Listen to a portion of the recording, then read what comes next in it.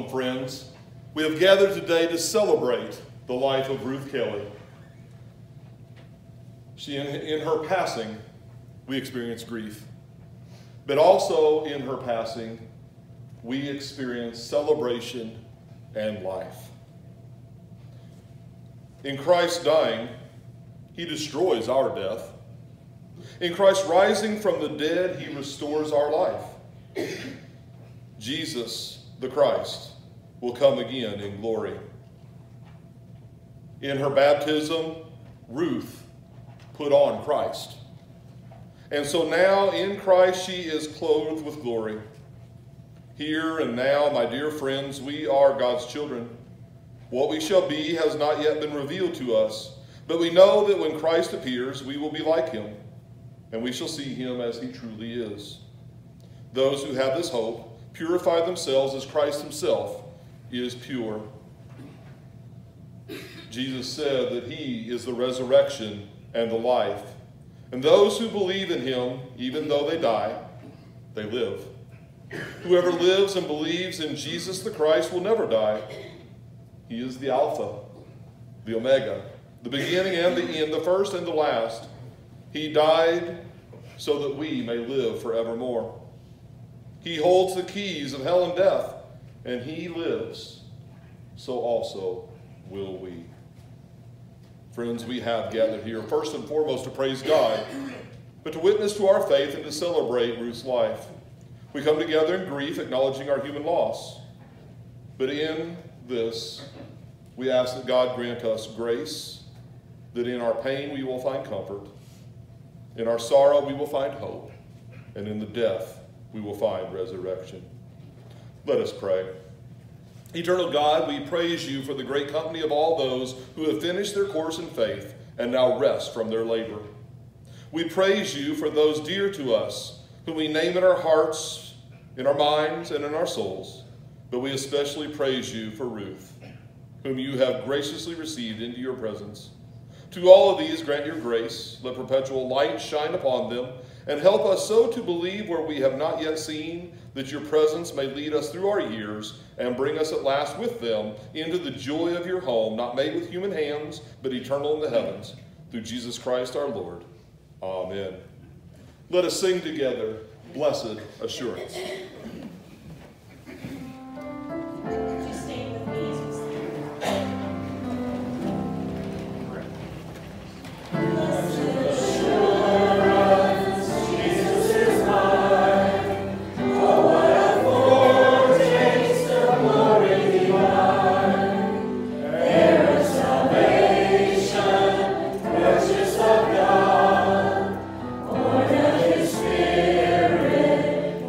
In his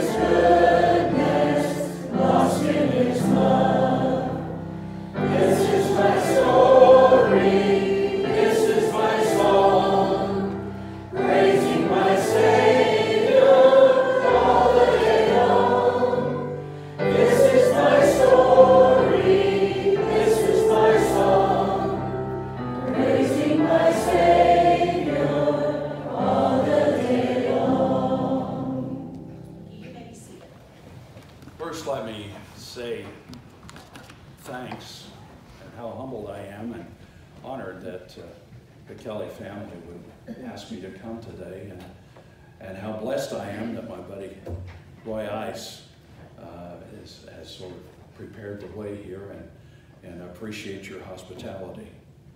Let's take a look at some scriptures. Now, I'm going to be reading from the New Living Translation, just simply because I think it says it so well. The scriptures that we're going to read, we can look at them in one or two ways. They can be, and they are a comfort in times of grief, but they're also a celebration of a life that's prepared for this. And Ruth has been ill for so many years and infirm, and she's been looking forward to this day. A great theologian once told me that God heals us in a variety of ways.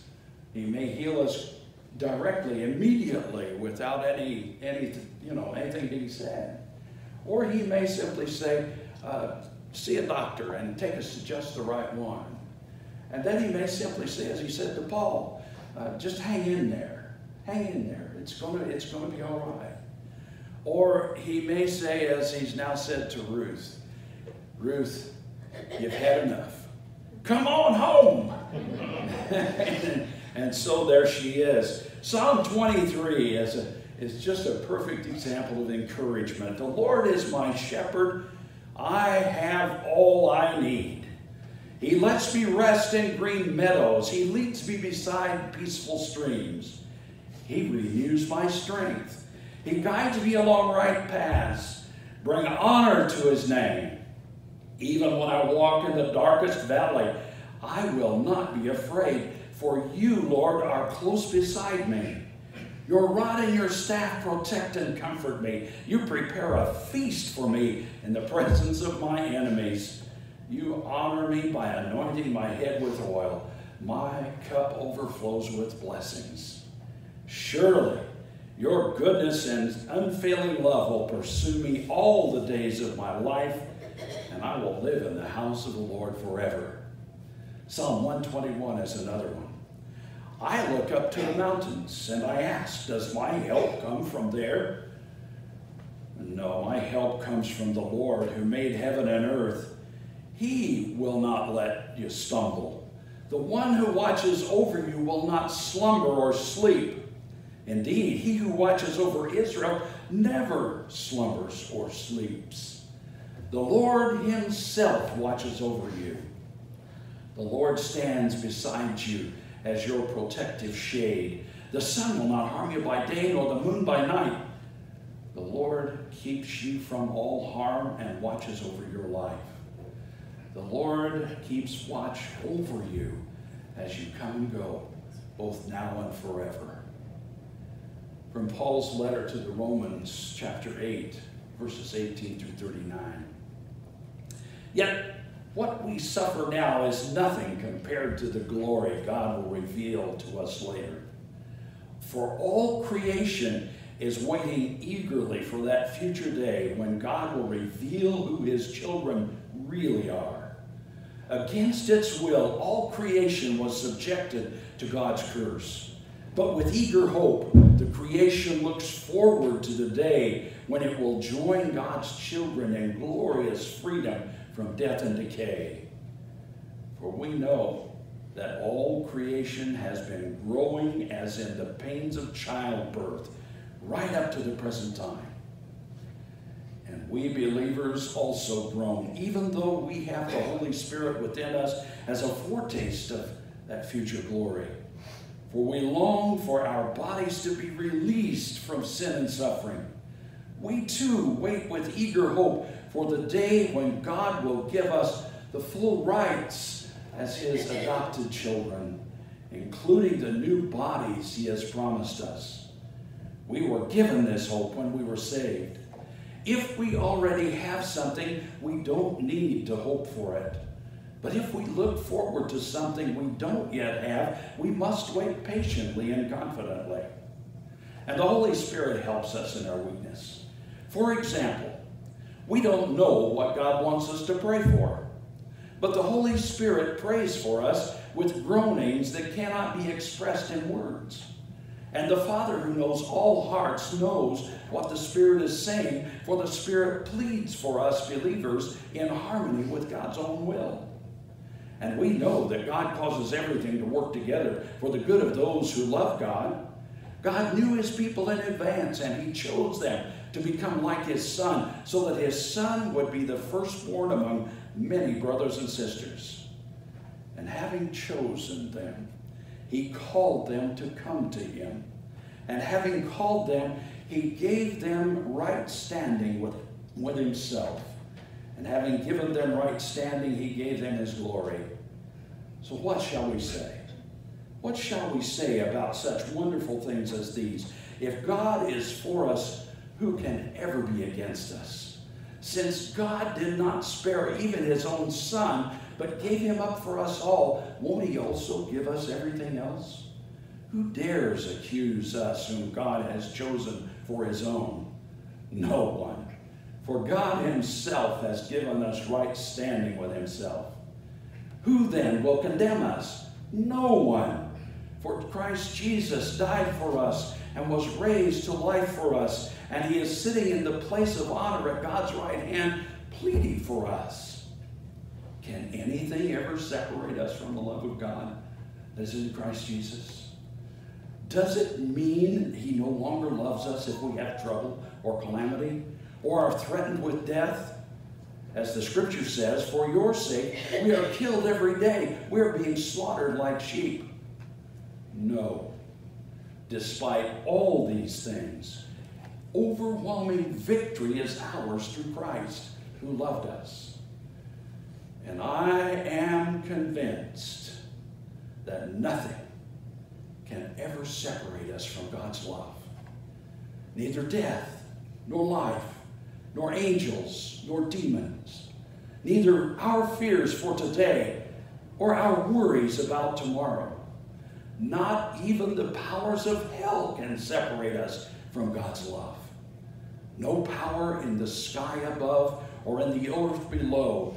Indeed, nothing in all of creation will ever be able to separate us from the love of God that is revealed in Christ Jesus our Lord. In John chapter 14, Jesus said, "Don't let your hearts be troubled. Trust in God and trust also in me. There is," and the King James says, "in my Father's house are many mansions." But oh, I like this. This is so hospitable. There is more than enough room in my Father's house. If this were not so, would I have told you that I'm going to go and prepare a place for you? When everything is ready, I will come and get you, so that you will always be with me where I am, and you know the way to where I am going. No, we don't know, Lord, Thomas said. We have no idea where you're going, so how can we know the way? Jesus told him, I am the way, the truth, and the life. No one can come to the Father except through me. No, I will not abandon you as orphans. I will come to you. Soon the world will no longer see me, but you will see me. Since I live, you also will live. I'm telling you these things while I am still with you. But when the Father sends the advocate as my representative, that is the Holy Spirit, he will teach you everything and will remind you of everything that I have told you. I'm leaving you with a gift, peace of mind, peace of heart. And the peace I give is a gift to the world, a gift that the world cannot give. So don't be troubled and don't be afraid.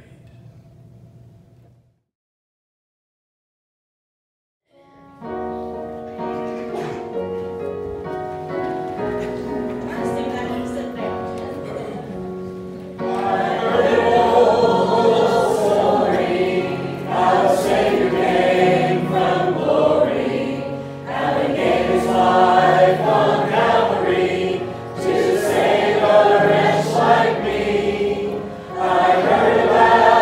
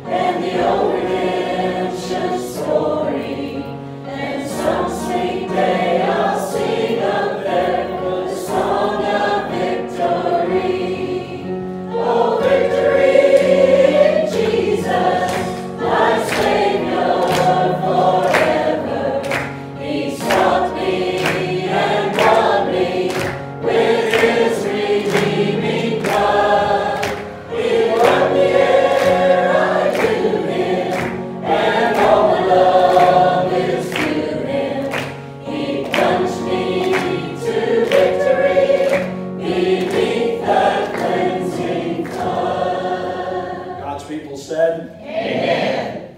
I'm supposed to share some things that I know about Ruth. One of the things I know, and you're sitting on some, and some of you probably would have liked to have wrapped up in them because I heard some folks say it's cheap. Ruth was a quilter, and she and my wife had a bond in that respect. So my wife quilts, and Ruth obviously was quite a good quilter. As Dean said, when we would visit, he and I would talk, and Ruth and my wife would quilt. And that's kind of the way it is. But Ruth was just a part of the whole that is Bethel United Methodist Church. When I first came at early service, Ruth played, and I didn't know it. But Ruth was a self-taught pianist. Oh, I think she had some lessons early on. But I gotta tell you, I had piano lessons from the time I was 6 until I was in high school, and then I had 4 years of piano classes in college, and I couldn't play as well as Ruth did. Ruth was a great gal, and she just had a winning personality. She's just a person that would smile and make your day. She loved to sing. And during my tenure here, about every Christmas, we put together, I guess you'd call it a choir, I call it the Bethel Vocal Band. And we would do a Christmas musical, and then every once in a while, I think we did 2 or 3 Easter musicals and a couple of patriotic musicals, and Ruth was right, she was right there. She wanted to be a part of that. And I saw pictures before my time, Ruth in the choir here, and boy, those days, those were great days. And Ruth's smile and her place in that was a great part of it. She just made it, and just to come today and to celebrate. You know, so many times when we come on occasions like this, where someone has been taken by death, we come and well, I know that there are tears today, and that's normal, and that's who we are. We're human beings.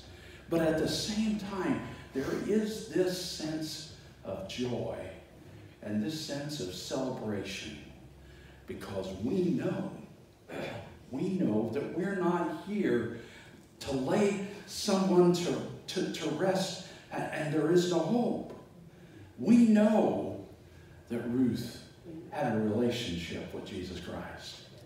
We know that she did put on Jesus in her baptism. And we know that she was looking forward to the day that she would see him face to face. Oh, it was so neat. Seeing her and seeing her sing, seeing her play the piano, and seeing her in many other roles that she served in the church and in the community. It was just great.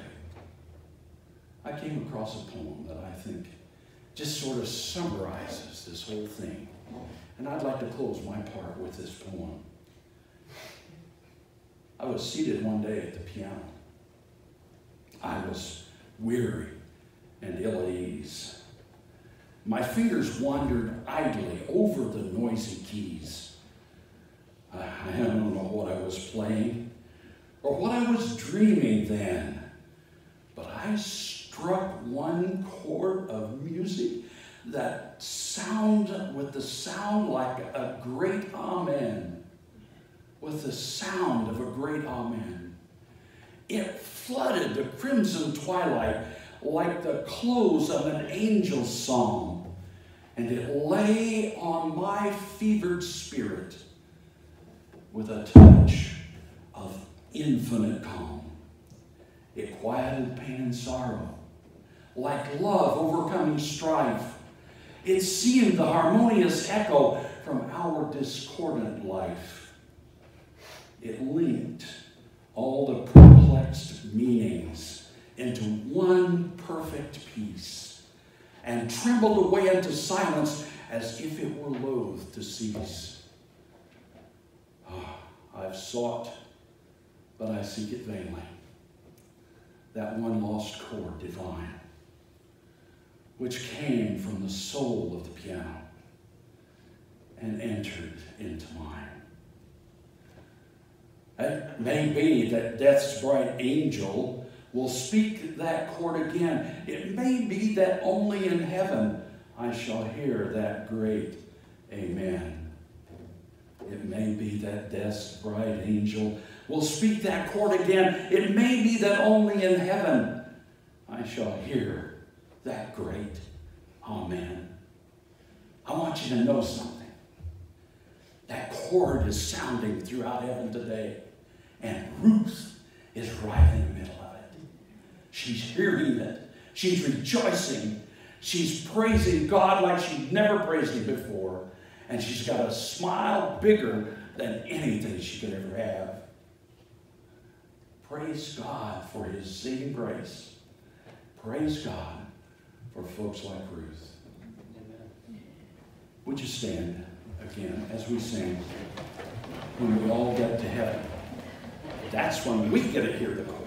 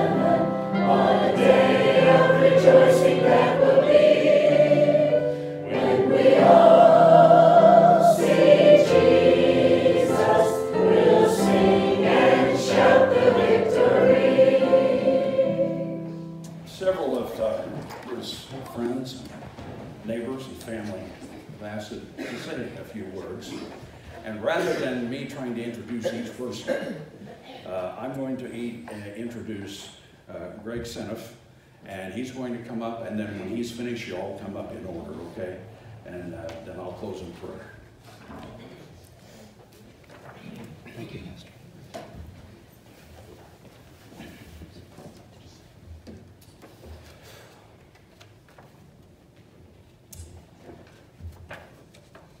Ruth Kelly is my cousin. I'm like my dad. He would say he would cry at the grand opening of a grocery store.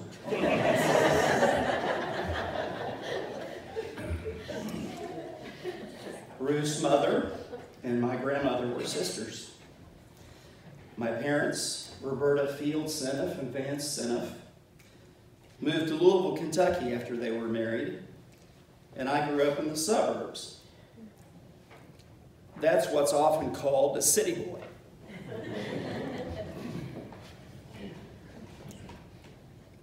You couldn't have convinced me that I was a city boy, because about every other week we would drive to Washington, and I would work on my grandmother's farm.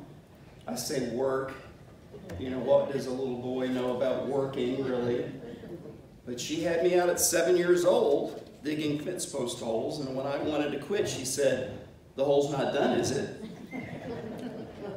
But we would gather eggs and feed the calves when she had some, and look at the kittens and the puppies and that kind of thing. But part of our trips to Washington were seeing our family members. Well, Grandma was the oldest of 11, so there were a few family members in Washington.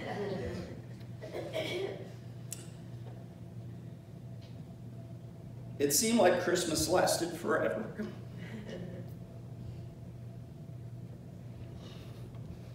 Visiting family for over a week.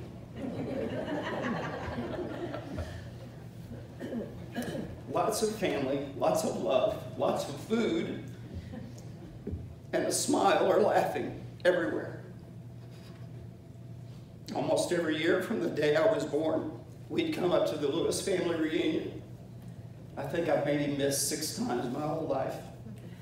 And of course, family. Conservation Club, the city park, Susan, Brandon, Brad, and Garrett's church lately. In short, I had a marvelous child. A whole lot of it was spent right here, singing in this church. Davies County, Washington, Montgomery, Odin, which is where my dad was from.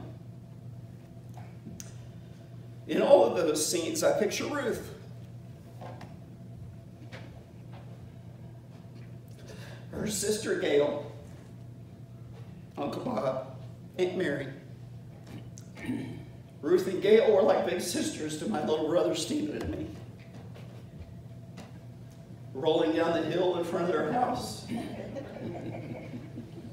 showing us how to work the water pump down at the bottom of the hill, saying, "Don't pinch your fingers."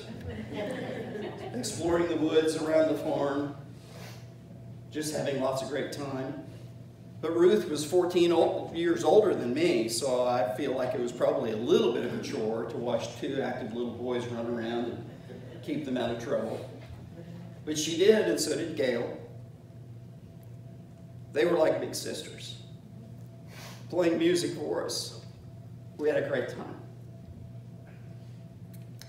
As we got older, Ruth and Gail got married and left home. While we still enjoyed visiting the farm, it definitely wasn't the same without our playmates. We still saw Ruth on most visits to Washington, and every year at the family reunion, and often visited Ruth and Dean at their place. Dean would show us his latest bow, gun, or trophy. And Ruth would cook her fabulous meals, entertain us, and tell us the latest family news. And she knew all the news. A trip to Washington didn't feel complete without visiting them and our other aunts and uncles and cousins.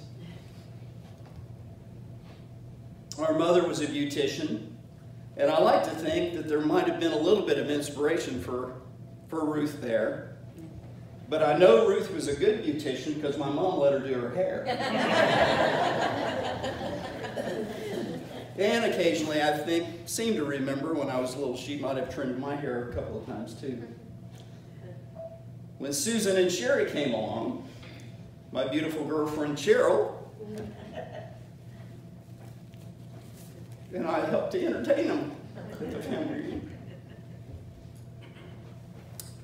At the reunion, we would play with the girls, carry them around, involve them in the games the cousin played, frisbee, football, and pushing them on the big swings at the Conservation Club.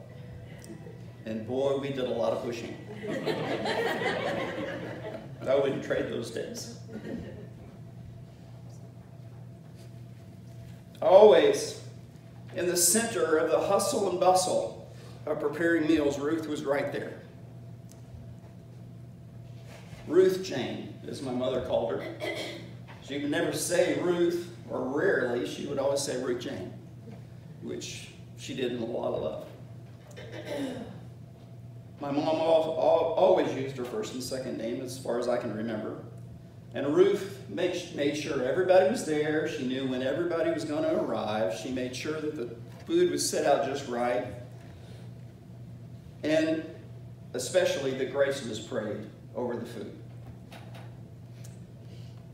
As Stephen mentioned to me this morning, Ruth's constant presence, her encouragement, her graciousness, her love of family,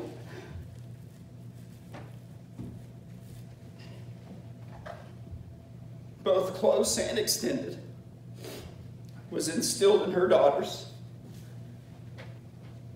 and it was obvious to everyone who encountered her.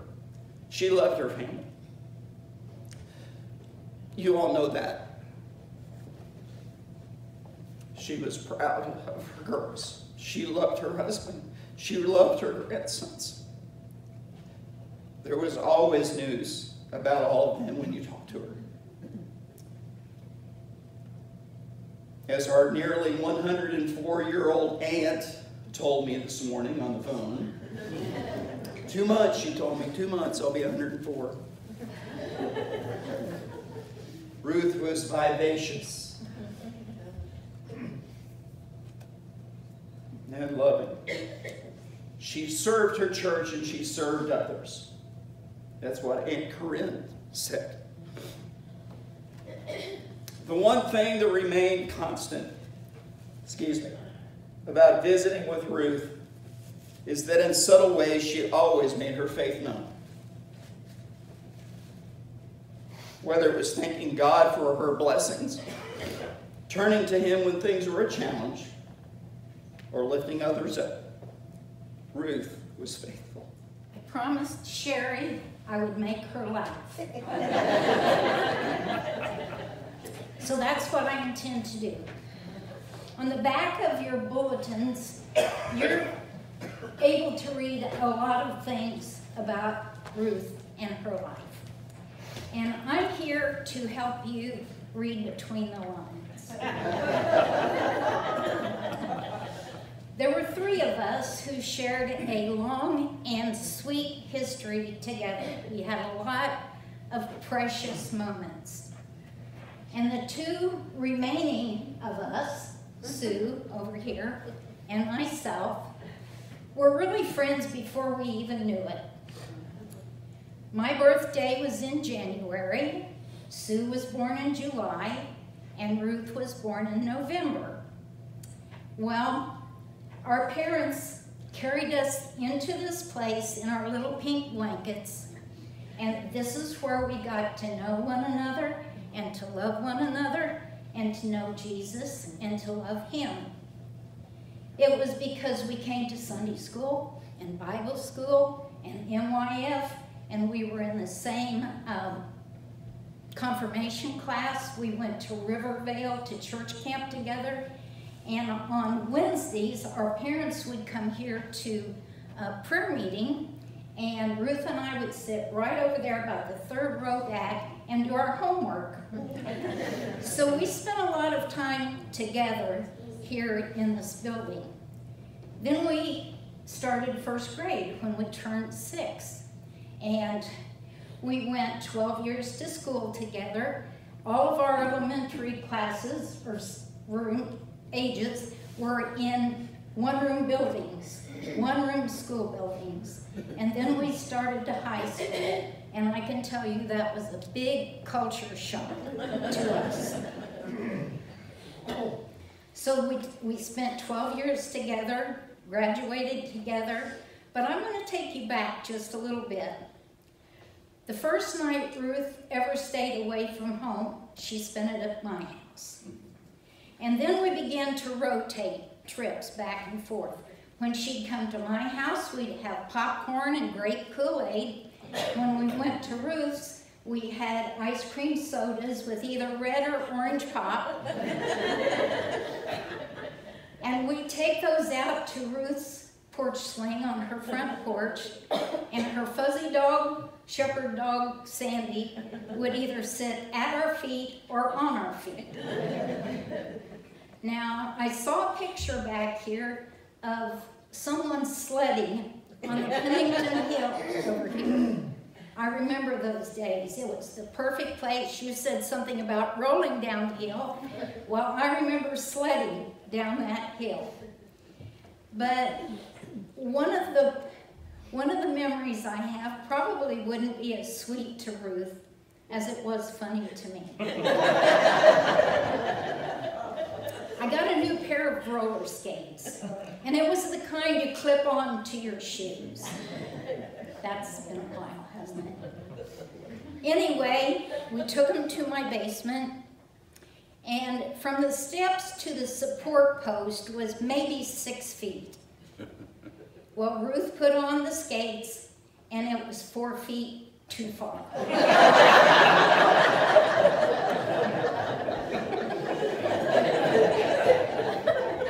Needless to say, that did not end well for her. So never again did she do that. And Ruth and I were Pat Boone fans. It was because Elvis was too scandalous for our Methodist sensibilities.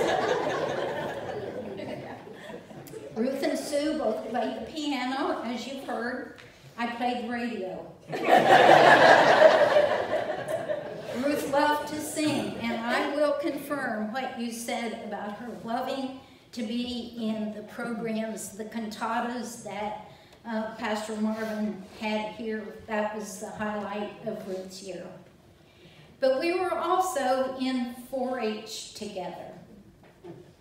Ruth, being the practical person that she is, took practical projects in 4-H. She took sewing, cooking. Not me. I took forestry projects, made wildlife posters, and showed beef cattle. Something that would sustain me through the rest of the year. Sue had a happy medium. She learned to make cherry pies, but she also showed cattle. Jersey cattle. And then after that, we were in high school together. Again, Ruth, the practical person that she was, took business courses, and she took home economics. Not me. I took Latin, chemistry, advanced biology. So you can imagine how much good I've gotten out of those.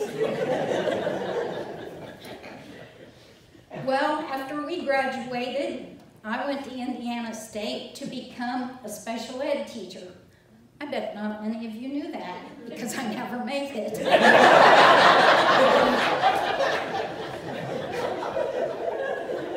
Ruth did go to school to be a beautician, and she spent the next 50 years trying to make me look good. Now, a happy thing with the three of us is that God put 3 wonderful young men in our lives. All 3 of us as couples pledged our vows right here in this church before God and His people. Now, this is kind of interesting because we know that Ruth and Dean next month would have celebrated 54 years. 54 years together. Now here's a statistic for you.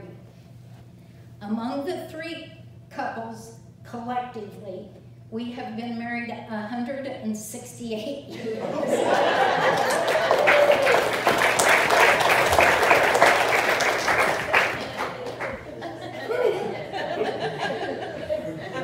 Where did that time go? Each of us then had 2 girls. But then Kyle came along and he ruined the equation. Amen.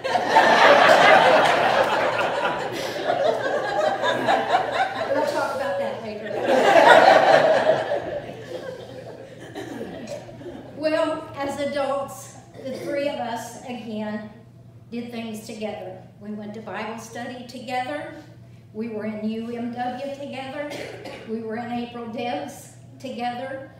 And Ruth and I made the very first Southwest Indiana walk to Emmaus together. Well, I know there are a few of you thinking, I've left something out. And I look on Susan's face. I know she knows what it is.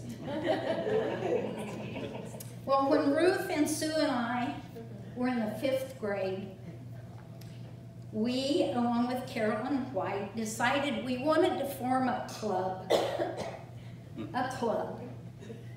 Well, we weren't going to have any dues, and there weren't any bylaws, and actually, we didn't really have any meetings. We did elect officers. But we brainstormed because we weren't sure what to call this club. So we finally came up with the TKFEB Club. You'll find a picture right over here that labels it. Now, when we did that, we made a pact with one another that we would never tell anybody what the TKFEB stood for. Well, I can assure you, Ruth took that information with her last Thursday. She never told you, did she? And Sue and I have made the same vow, so you won't get that information from us.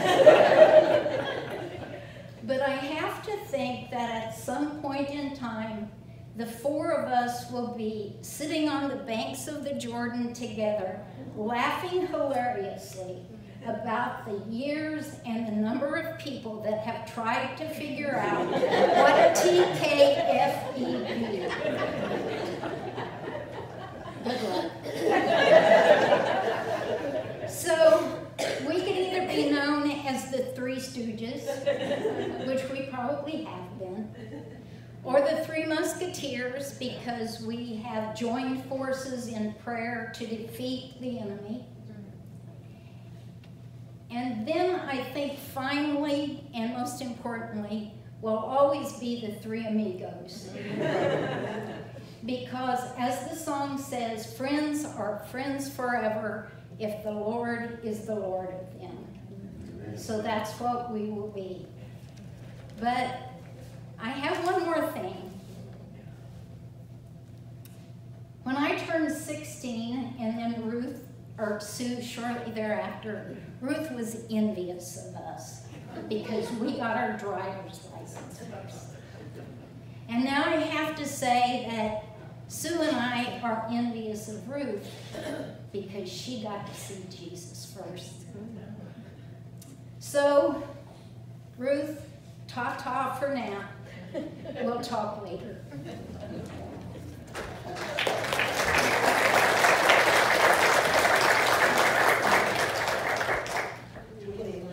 Presence and its opportunities, in the future and its promises, in everything that makes life large and lovely, and the divine joy of living and helping others.